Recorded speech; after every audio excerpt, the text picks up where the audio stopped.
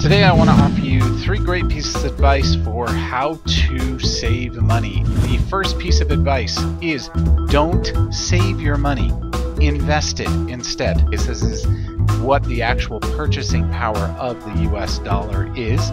You can see by leaving it in dollars, the value of what a dollar can buy is actually dropping. The first piece of advice is take the money out of dollars and put it into something solid, gold, real estate. Learn what you're doing, but learn a little bit about investing and get your money out of money and put it into something real. That's the first piece of advice on how to save money. The second piece of advice, and this is my favorite, don't buy stuff. There is so much stuff you can buy. Let me show you a couple examples.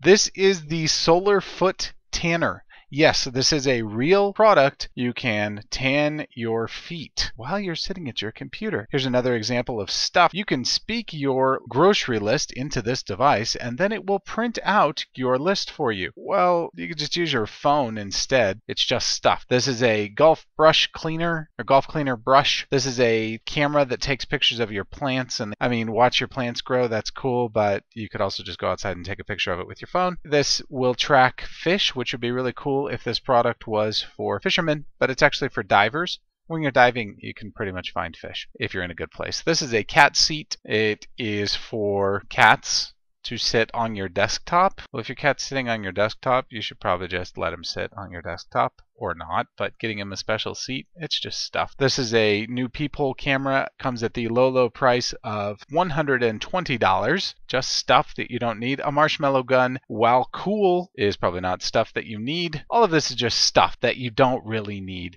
Spend your money on useful things and invest it instead. So that's the number 2 tip. And then the third tip is comparison shopping. There's a really great website you can go to. So just put google.com/shopping, or you can do a Google search for shopping. And then you can type basically anything in here. Pick a product ID. Let's say you want to get something on Amazon or anywhere else. Just find the product ID for that particular product, or just type up the name. Let's say you wanted to compare a Samsung Galaxy S4 pricing. Where could you find the cheapest pricing? And you can see here you can sort it by a lot of different prices. You can type in any part number, anything, and it will come up with a result for you. I'm just going to make something up. So I typed in M14325, having no idea what that is. Apparently it's a Porta crib pad. I didn't even know. I just made something up just to show you that you can find products here just by product number. You can type pretty much anything in at Google Products and get some good comparison shopping going from across the web from a variety of retailers who are selling the product that you are looking for. That is 3 ways for how to save money. Don't save, but invest. Don't buy stuff, just stuff to have. And do some comparison shopping. And here's a great site where you can compare prices. If you liked this video, please be sure to give it a thumbs up below.